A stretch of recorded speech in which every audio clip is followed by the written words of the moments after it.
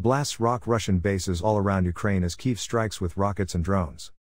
Explosions erupted across Russia and Russian-occupied Ukraine on Thursday night as Ukrainian forces escalated their weeks-long campaign of deep strikes on Russian logistics and airfields.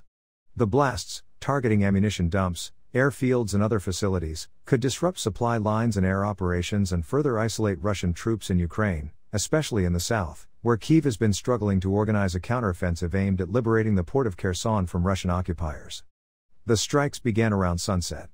An ammo dump exploded in Tymanovo, in Russia's Belgorod Oblast 20 miles from the border with northeast Ukraine. A fire also broke out at Stary Oskol airfield in Belgorod. Meanwhile, something exploded in Novokakhovka on the bank of the Dnipro River 30 miles east of Kherson. It was the second time in 24 hours the Ukrainians had struck Russian facilities in the town.